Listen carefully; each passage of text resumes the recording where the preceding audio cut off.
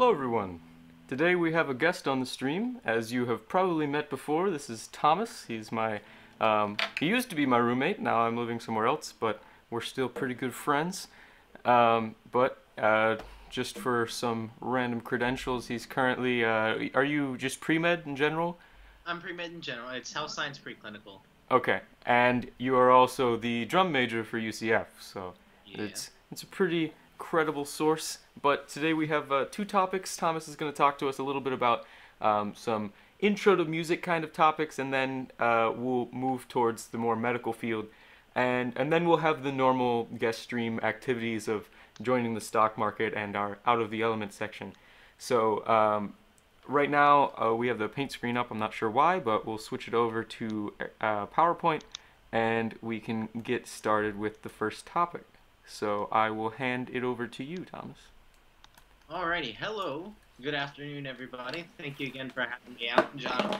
So the first topic we'll be discussing here is a very common topic found in not only music theory. It's one of the basic things that they start in music theory, but something that almost anyone who's taken any music course, whether it be chorus, band, whatever, what have you, you've probably at least encountered it or heard some mention of it once or twice before, and maybe even used it once or twice before for some fun stuff. So what the circle of fifths is it's kind of this concept, and it's also, as you can see with the diagram that Jono has up right now, the just uh, the it's just exactly what it sounds like, a circle. And what happens is the notes that you're seeing, the F, C, G, and all those notes, depending on whichever way around the circle you're going, you're moving in what's called an interval known as a fifth, which is 5 whole steps, or more simplistically, 7 what are called semitones or half steps. So a half step would be moving up chromatically. So if you go from F to F sharp to G, so on and so forth, 7 of those you'll go from F to, I believe the next one's C. Yeah, Yes. F to C to G, so on and so forth.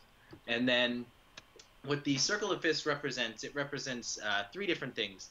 The most simplistic of which, and most anyone can figure out, is notes. The next one you would most likely figure out is it represents chords. You can use it for chord structure and building chords.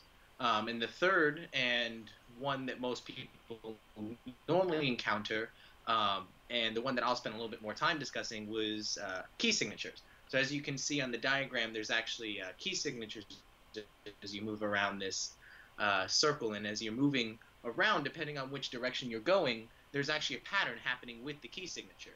So for example, if you start in the middle here with C, the C major, as you move around it clockwise, you're adding a sharp until we get all the Oh, way down. I went back. There we go. Uh-oh. Sorry. Difficulties. Uh, as we get all the way down to F sharp, also known as G flat, and that's why you see both, because they are the same note, we have hit what is called, the last amount. We can only add 7 sharps. After that, technically there are no such thing as more, but also 7 sharps is also represented as 6 flats. And you normally will see actually that key as G flat instead of F sharp major, because flats are easier to read in music. It's just simpler that way, and it's easier to write that way. And then as we continue to move up now from G flat all the way up to F and then back to C, we are still technically adding a sharp, but since we have flats now, we're just taking away a flat, which is the same thing as adding a sharp. It just doesn't look exactly like that. And if you were to go counterclockwise around the circle, you are technically adding a flat until you can't add anymore, and then you're still adding a flat or taking away a sharp. But moving on from just kind of like that, in general speaking, and in application sense, a lot of the time what back now in the Baroque period, so now we're back way, way, way, couple, 100 years ago now, in the Baroque period and even in the height of the classical music composition era, the circle of fifths was actually used for composition. It was used to kind of get an idea of chord modulation, because a lot of the time it was moving from one major chord to the next, and it was just a good way to represent or understand the intervals. But also, actually, in more modern times, in jazz music, it's used for a better understanding and a better kind of basis of basic improv for jazz improv, and then it's also used in more modern music as well for determining modulations and for some very basic, very basic like background music for chord work. But that's really just a general overview. That was kind of a very quick word vomit there of it. That's really only one specific aspect of it, but um, I'm gonna kind of leave it there for John to maybe have some questions, or if we have some comments or anything. Well, one thing that I do really like about the Circle of Fifths is the kind of natural sound it has when you are following it in a certain direction. Right. And sometimes with I know this is probably getting a little bit more complex, but with like seven chords, when you play a seven chord, there's kind of this eerie like gravity towards the next note in a or Yes. sorry, it goes counterclockwise when you play seven, correct? If you play G7, you want to go to C. Yes. I can demonstrate. Let's get some music going here now. Yeah. So Music too. if you play a G chord and then a C chord, if you instead play a G7, it kind of gives that slight gravity, and the reason that it actually happens is because this note in the G7, the seventh note, is only one away from the note that's in the C chord, so you're closer to it, and so that's why it kind of gives that feeling that it's kind of pulling it that way. But I find it interesting that something as simple as this and somewhat mathematical can can shed light on those sort of abstract sounds in music. Yeah, and it's kind of really cool because like what you were saying with the it kind of you know you feel this pull with the seventh chords to the next major chord. It's that's part of music, and that the circle of fifths is almost representing that. And the concept of wow, we're going this direction, and that you can do a lot more with it, as you can see even in the circle of fifths. The diagram I provided also has the minors provided underneath all the major stuff. Mm-hmm. That's where it even gets more convoluted. Um, but the minor chords really, same thing as with the seventh chords, really just want to pull you to the next part of the Oh, circle. definitely.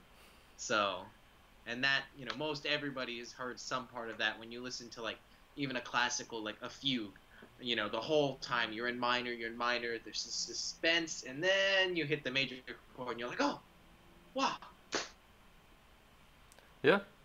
Well, it's definitely something that I have only scratched the surface on, and I know that with your schooling and general passion for music, you have gained a little bit more experience on that. So I'm glad you could come on and talk about this topic, and hopefully, if people are interested in the chat or interested in just watching in general, we can have you on for some more complex talks in the future. But I guess now we'll transition over to your second topic, if that's fine.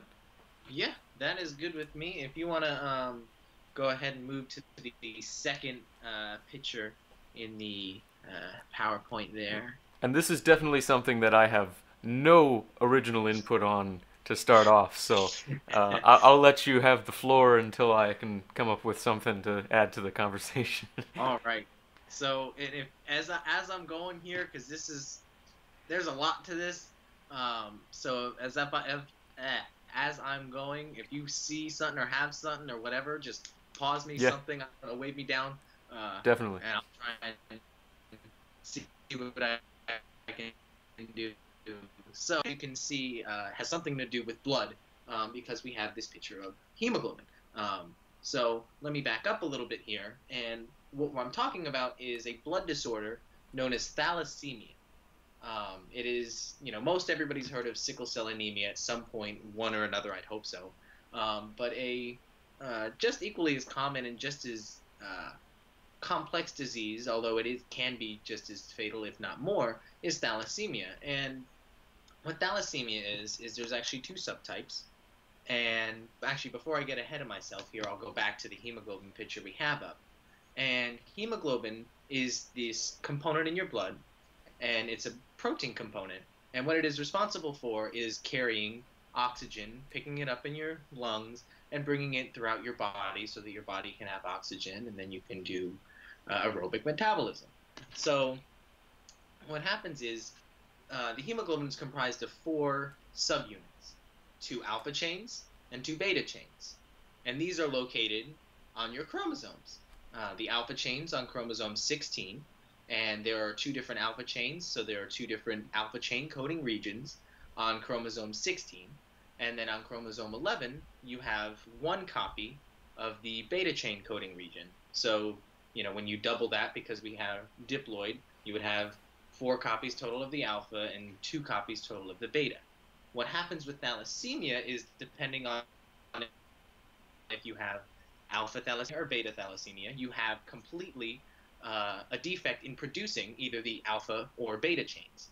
And we'll first talk actually more specifically about the beta thalassemia, as this one is actually much less severe. There are 2 subtypes within it, major and minor. And of course, as the name would lead on, beta thalassemia minor is the least severe, and if people who suffer from it might have a little bit less beta chain production. They have 1 defective copy instead of 2 of the beta chain producing region on their chromosomes. So ultimately, these people will have at the most mild anemia. That's about it. Whereas those with the major form of beta thalassemia will actually end up having an enlarged kidney, spleen, possibly even sometimes, although much less common, an enlarged heart. Though both of these people will live on forever and it'll be relatively normal. I think the Grinch actually had that at the end of the movie. The Grinch. Yes, he did have an enlarged heart. He might have had thalassemia, Yeah. Maybe it wasn't the warmth. No. But so the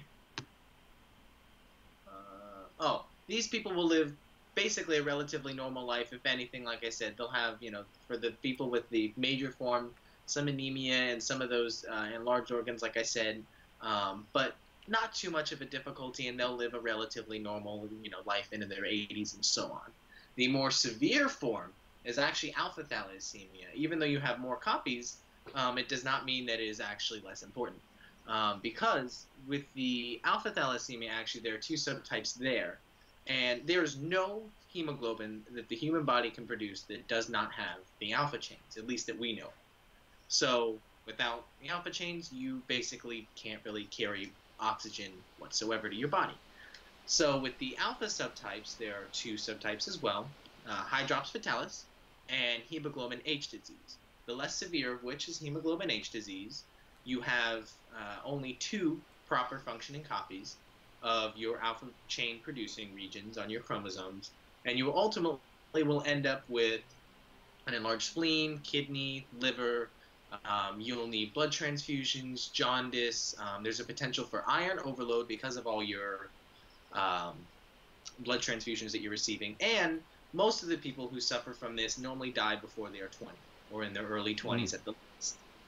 And now moving to the hydrops fetalis, actually, these people you will actually probably most likely never see meet, because they will either not be born or be stillborn. And if they are born, they normally, if I recall, die within their first 2 years of life. But moving on from this morbid death, what I'm specifically actually wanted to talk about is treatment. And there's actually, this past year in April, a new treatment was developed. And that was actually developing a current development on a current treatment. So currently there's 2 treatments for thalassemia. The first of which is kind of a band-aid in terms of solutions. And what they do is they give you blood transfusions every 2 to 3 months to replenish the blood supply that you're losing, and they're giving you proper blood supply that is actually has proper functioning hemoglobin, so you get oxygen and you don't suffer as much. Excuse me. And the reason they have to do it as every 2 to 3 months is because your body recycles your red blood cells every about 90 to 120 days at the longest. The other form, which is much been the trouble here, and now they've developed a newer technique with it, is if you want to move to the third image. Oh, yeah. Um, the new therapy is a development. You're seeing the picture for the new therapy, and this is a development on what's called hematopoietic stem cell therapy. Your hematopoietic stem cells are responsible for producing your red blood cells. They are located in your bone marrow, specifically your red bone marrow. That's why it's called the red bone marrow, not because it's red. And what happens is these hematopoietic stem cells are responsible for producing your red blood cells, and if these are defective because of this disorder that you have, you're ultimately going to, if you have a well-matched donor, and by well-matched I mean they not only need to have the same blood type as you, but they need to have a very close to identical genetic makeup. So the joke has normally been basically you need your identical twin who doesn't have this disorder to be your donor. They will subject the person who is suffering from it to chemotherapy, killing off their hematopoietic stem cells, and then transplant proper functioning ones via injection into the patient that's undergone chemotherapy so that they will get new proper functioning stem cells and can produce proper hemoglobin now. And it's like they never had the disease anymore. Oh, wow. The development is with, and as that picture shows, it's very similar to the process I described, but you no longer need a well-matched donor because we are going to make you the well-matched donor. We will take, before we subject you to chemotherapy, some of your improper functioning hematopoietic stem cells, and that's what inject them into a petri dish, basically, and also inject what's called the lentivirus, which is like a plasmid vector. It has a new region that we're going to put on, and what happens is your chromosomes will take it up, and it should be taken up. This was specifically studied for beta thalassemia. So chromosome 11, which is where your beta chains are, producing region is on your chromosome, will actually take this up, and it will put this, the goal is for it to be upstream, about 40 to 60,000 base pairs, upstream from the defective region that you currently have, so that it will be produced way before the other region. It will be found first when the RNA polymerase is reading to make the code, and eventually as we continue down with translation for protein production. So that's done. Once we determine that we have enough stem cells and that's taken up, you now get your stem cells back, transplanted into you, same thing. Now the kind of interesting thing, and the study does make light of this is not a full-fledged cure, because we've still, in a sense, not repaired the damage that is already done. We've only inserted something new. So it's kind of like we put a bigger Band-Aid or a better Band-Aid on something we really still need stitches on. And something that they kind of hinted at, but they don't really discuss too much because that wasn't the purpose of the study, was, and this was done back in, actually, they published their results in April of this past year,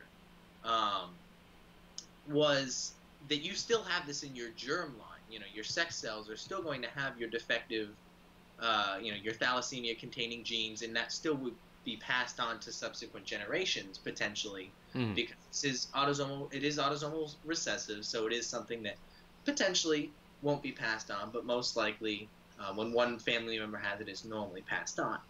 And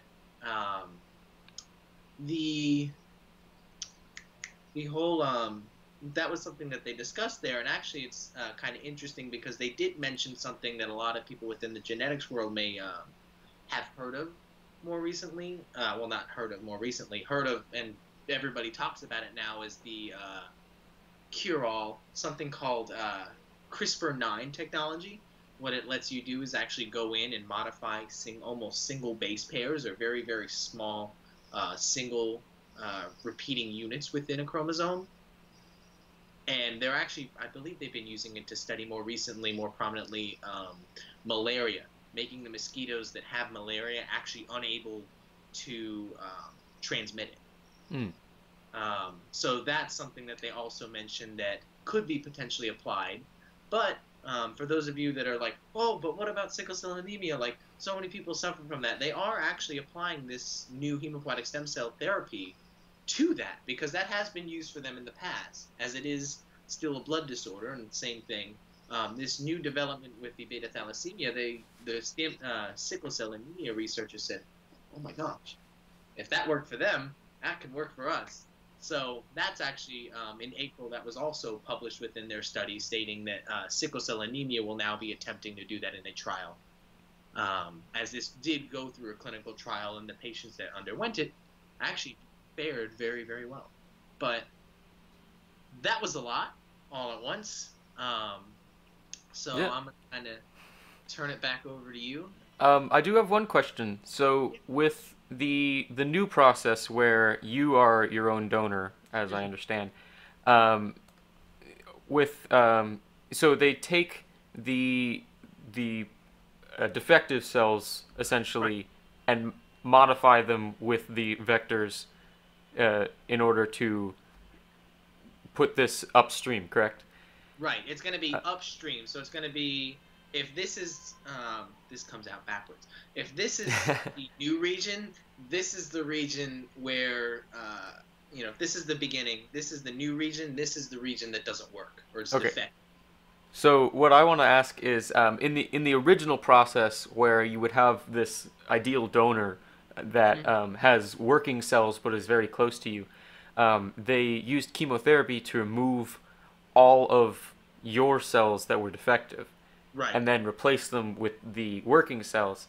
In this situation, since they're needing some of your cells to replace them, are they still removing the rest of them and then like building up enough donor in order to replace them, or is it something where the old ones are still there, they've just added some of the new ones so that it kind of beats out? So just so I understand your question, what you're saying is for the person who's getting the treatment, Yes. um, you're asking if not all of like their defective ones are gone, how this affects it?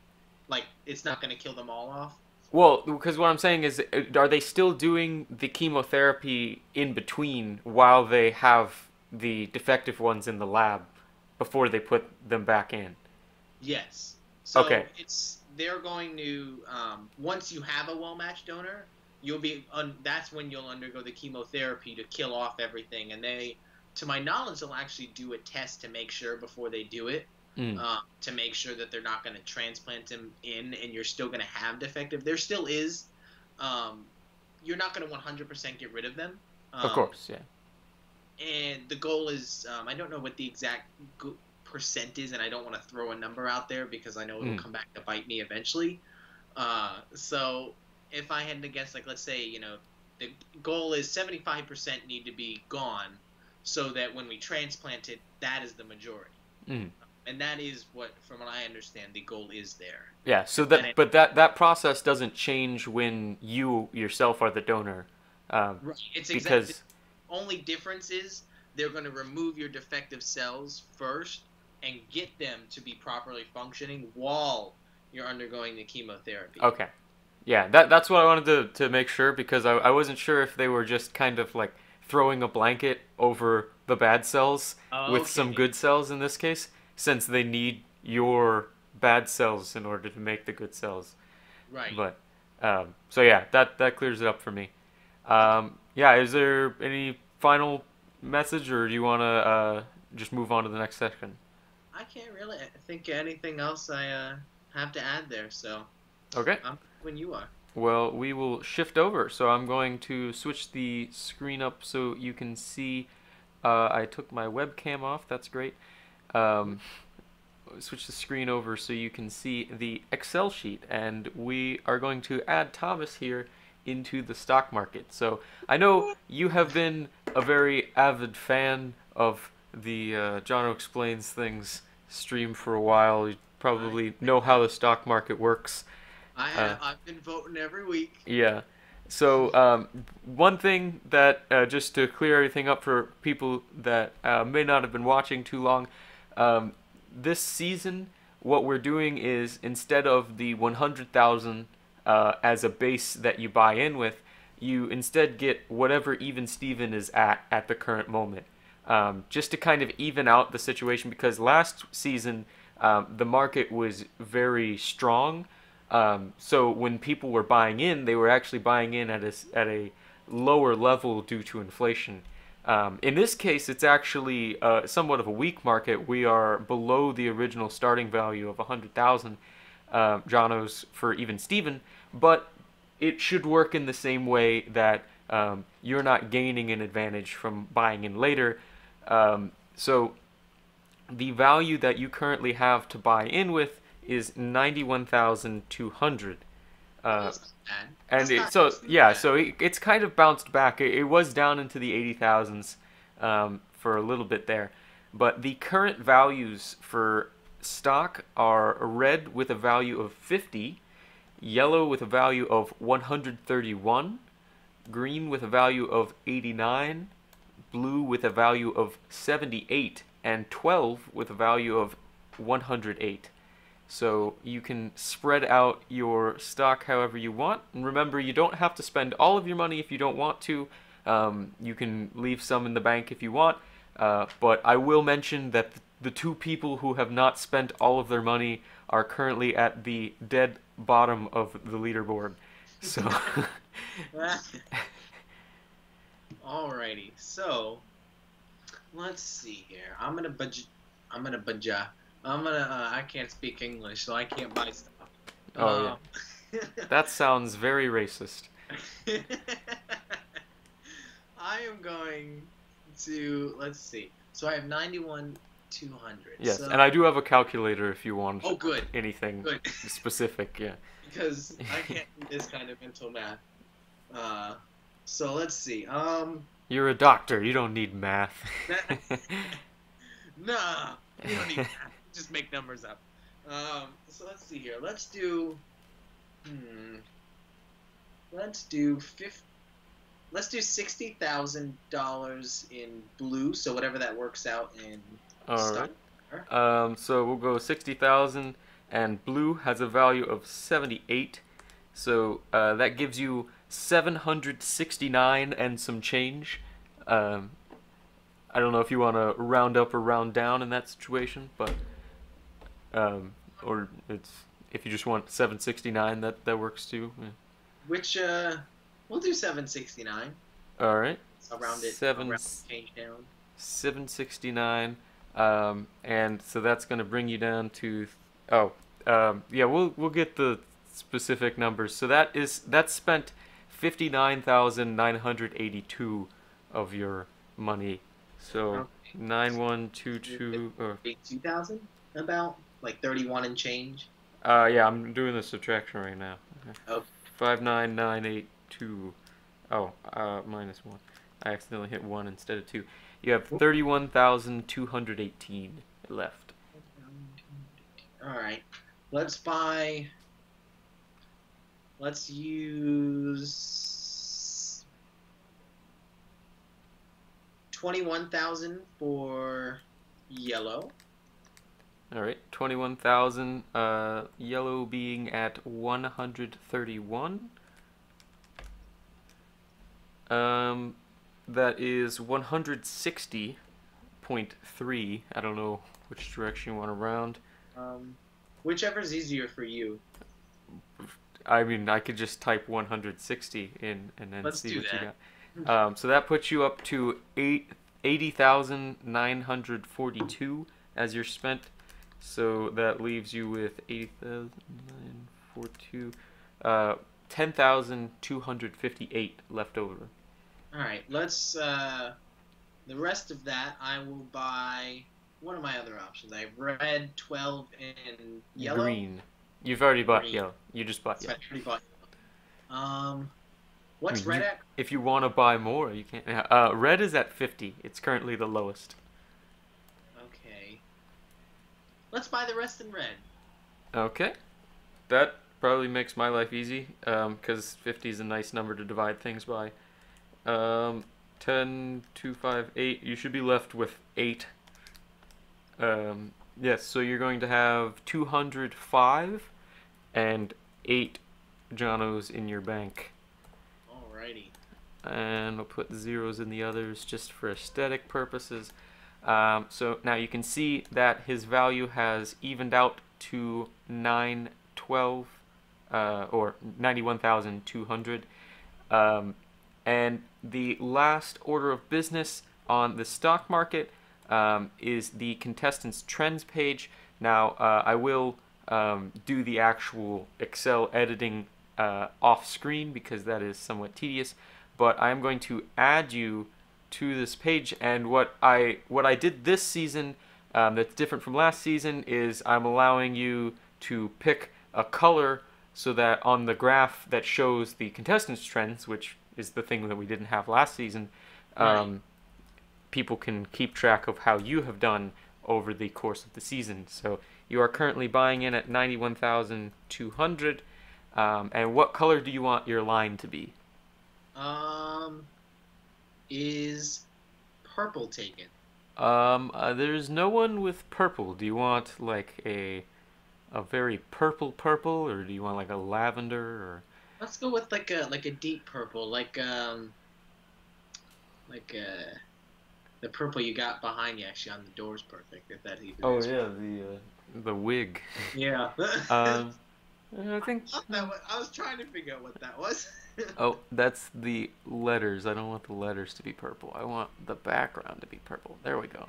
Okay, so I picked a purple color. If you don't like it, then we can change it later. But It's good. and I will be adding that to the graph here so that it will get more chaotic. But that is the end of the stock market section of the stream. So if you want to follow Thomas's progress or support him by voting in the stock market, I'll put a little link over by his face right now, but that'll only happen if you're watching not live. So the last thing is something that Thomas has some experience with, and that is the out of your element section.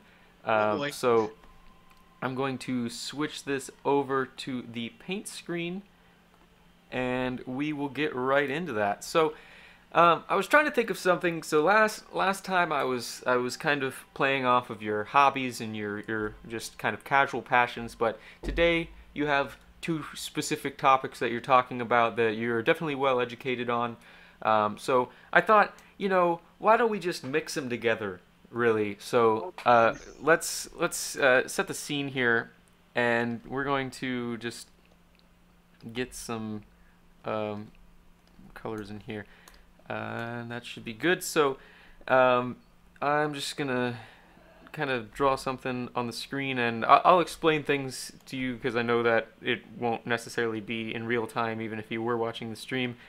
Um, but basically, what we have is a French horn that is it's in need of some help. Some Um, help. yeah, it decided to try to ingest some sort of foreign object, and it no longer is functioning how it should, and so it's in need of surgery. And so we're wheeling it in on the surgical bed, and now the floor is you, Dr. Thomas. The floor is you, apparently, but yeah. I Um, am the floor. Oh God. yes. The floor is Thomas. That is rather painful. I don't know why people stomp on me. But okay, so let's see here. So we got a French horn, ingested something that is now requiring surgical removal. I'm guessing since You are the professional.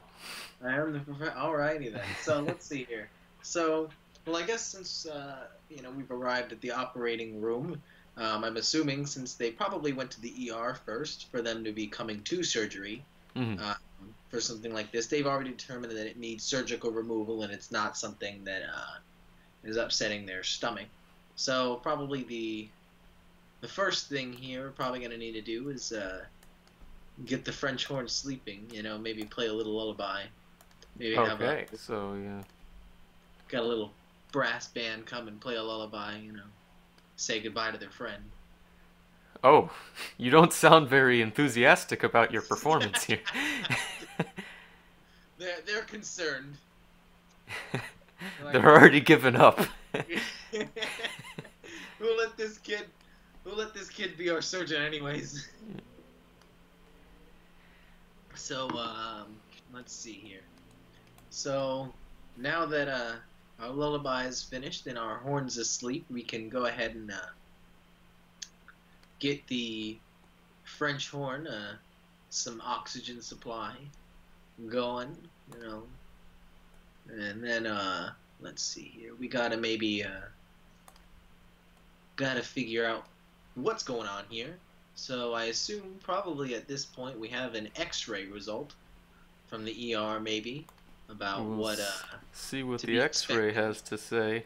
I'm just gonna we're doing one of those fancy cartoon X-rays where they just have like a square and you can see through them. Yeah, I think that probably shows what I'm talking about. And then let's just get some markers in here. That sounds fun. I hate it when my French horn ingests markers. Gosh darn it. No, I was using the markers because it's kind of like transparent. Yeah, so if you see that inside the French horn, there is actually some sort of smaller rodent-shaped object. Oh. Huh. Someone must have given the horn some candy. Rats love it when an instrument. Insects love when you play an instrument with. You heard it here first. Candy. Insects are now rodents. Yes, insects are rodents. But since this is a live and very probably large French horn, a rat would fit, obviously. So I guess a rat must have smelt and went after the candy or something, Is that where you keep your candy in the French horn? That's where I keep my candy bars, right in my horn, right in the lead pipe. Yeah. That's why. In case you need a snack while you're playing. Yeah. I mean, how else are you supposed to survive a concert? You need this some is true. chocolate in the middle of it. Got to get some caffeine going. But anywho, so let's see. So we got this rat-looking object stuck in here, and can we see where? Yeah. So it's I have probably butchered the actual anatomy of a French horn, but at the moment I have it right after the little buttons. But right. I think I did not put the buttons in the right place, I can guarantee. I'm looking forward to actually looking at this picture later on. So, let's see. So we got the valves here. So the valves, it's right after the valves, you're saying, so right below them. So that means it went pretty far down the lead pipe through some tubes. Definitely pretty far down the lead pipe. So pretty far down the lead pipe. I mean, a French horn extends pretty darn long when you really ravel it out. So we've probably gone about, at this point, probably 8 or 10 feet into the horn. If I'm thinking of the correct length right. So that's a pretty far large then. So it'd probably be easier to go through the bell instead of the lead pipe. So we're going to go ahead and see if we can just go ahead and, without making any incisions here, see if we can get our little trusty rodent grabbing device here. Right so on we got a grabby. We can probably get one of those little like dinosaur claws. Dinosaur claws. I mean, they have those in every surgical situation, don't they? I mean, how else are you supposed to get stuff out? So except this one, instead of being your traditional hard plastic arm, it's all what's the word I'm looking for? Malleable. Flexible? Oh, okay. Flexible, malleable.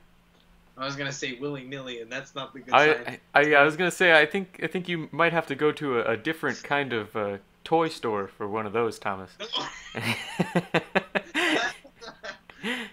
Oh boy. So we go ahead and let's see if we can grab this rodent this way. But it's not looking too promising. It looks like we're don't have enough length on our little grabber toy here. So I guess we're gonna have to make an incision here, right around where we, based on the X-ray, think it is. So guess we'll, since we're metal here with the French horn, go ahead and take our handy dandy metal cutters here and go ahead and get on in. You know, can't use a scalpel here. Got to use some metal openers and maybe not use a can opener. I don't think that's appropriate. Yeah, I'm drawing like a kind of like a, what is it? It's not like a bone saw because it's metal, but you know the bandsaw, like it's like one Oh, tiny blade. Yeah, yeah, that would probably get the job done. that'll probably get through. Yeah. Then we got some pliers. We gotta kind of ply the metal back a little bit. Excuse me, so we can really get in there again. All right, and I think you can probably see it by now. So. I think I can. I don't think I even need any items to grab it. I think I'll just reach in with my gloved hand and go on and. But you know, Thomas, if you touch the sides, then it's gonna set off a big siren and start Oh vibrating. man, forgot I was playing Operation here. Yeah. Gosh darn it! All right. All right. Well, I'd say that's a fairly successful. I mean, assuming that you do a decent job with the welding back together, but I think that's a fairly good job. I would say that's a day's worth of pay for Dr. Thomas. Oh, And but yeah, this was a successful stream. I'm happy to have you on. And this was you're always so so. You don't say a lot. That's what I'm trying to say, but I don't know if there's a word for that. So, That's but all right. yeah, I try not to. yeah. So this I enjoyed it. I hope the audience has enjoyed it. If you want to see Thomas on in the future, or if you have any questions about music or medical topics, then I'm sure that I'll be in contact with him, and we can probably have a couple more streams in the future. But also, if you want to follow him on the stock market, that will be happening every Thursday. In terms of streams in the near future, I should have a cover on Tuesday. I have no idea what that will actually be, nor what time it will be at, because there might be a concert on Tuesday that I'm going to. I don't know. But anyways, thank you, Thomas, for coming on. It was a pleasure. Just checking to no more comments or anything. So we're going to be signing off, but I want to thank you guys for watching. And if you enjoyed, then be sure to check out the rest of the videos on the channel. But for now, I'm going to be signing off, so goodbye. Goodbye.